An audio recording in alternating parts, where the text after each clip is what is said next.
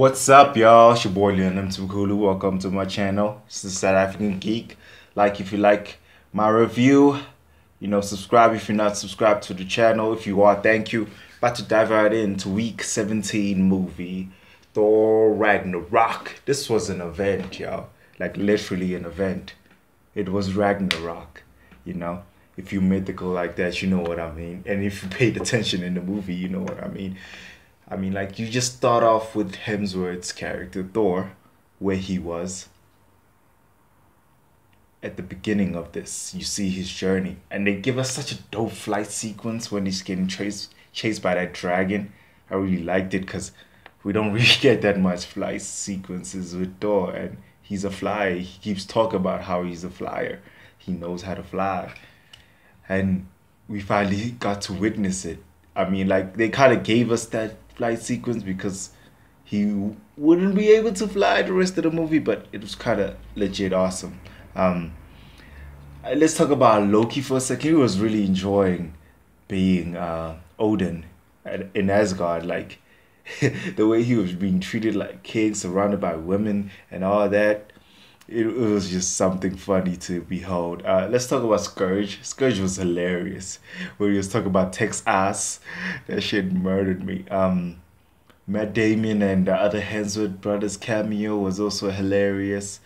Loki and Thor's relationship was also something to behold because it was different this time. Like you could see that Thor somewhat has given up on Loki and what he like. It finally dawned into him.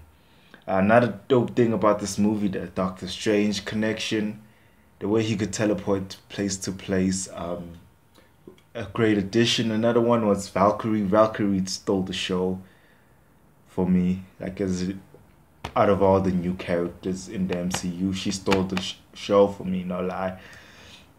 We also got Hela. Hela was a great villain. Like they could have added more context to her character, probably like more like past scenes beside that whole Valkyrie scene that looked epic.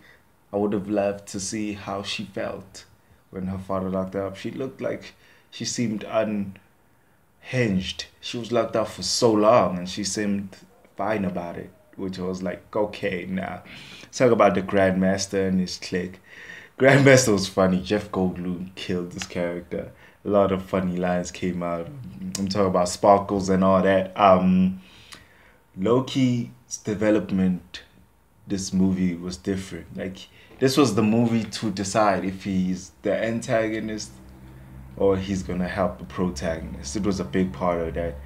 Um, Taika Waititi as that rock dude. I forgot his name for a second, but he was hilarious. He was probably the comic relief of this whole thing, and everybody was hilarious as hell.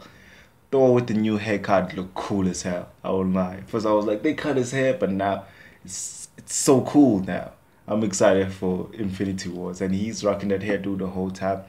Another person, I'm glad they put Hulk in this movie. Hulk was a character on his own. He shined. He shined, and Bruce Banner also shined. Michael Ruffalo, give props to Michael Ruffalo. He deserves. He needs his own movie. Come on, Universal. Again, Valkyrie and Hulk's relationship. That moment that Bruce and Valkyrie were all about. I feel like I know you. I feel like, but like it was amazing. And let's talk about the Revengers as a whole. They were so unorganized. It's kind of amazing how they actually won this thing. One of the best moments, the emotional moments like that stuck but was so quick that it was forgettable but not really. It was more rememberable because of that get help moment was the elevator scene.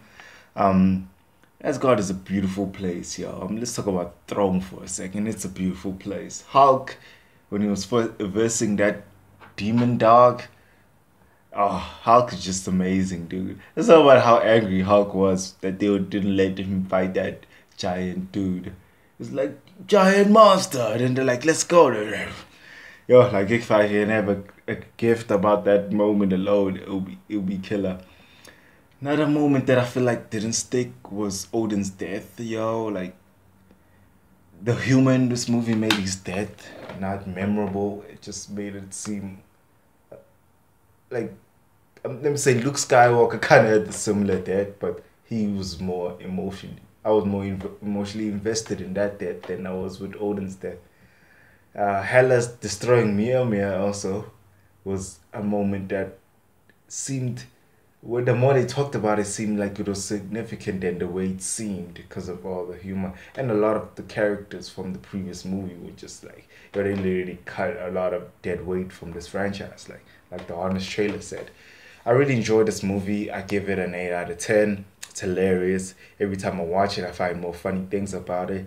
Like this time was the Lady Sif moment in the play where they're like, Lady Sif, get help. The other part murdered me. Like he made her so feminine in that moment, and that's no so not Lady Sif.